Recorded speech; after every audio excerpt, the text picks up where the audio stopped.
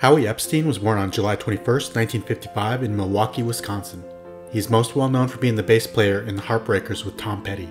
He was inducted into the Rock and Roll Hall of Fame in 2002. In fact, that was his last appearance with the band. He was also a talented songwriter and producer. He played in several Milwaukee area bands before moving to Los Angeles.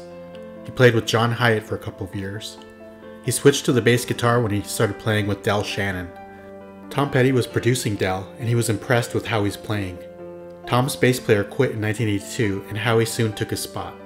He was already familiar with their music, so it was a great fit. He played on 1982's Long After Dark through 1999's Echo, including both of Tom's brilliant solo albums. Unfortunately, he became addicted to heroin and he had health problems. He died in February of 2003 of drug-related complications. He was 47 years old.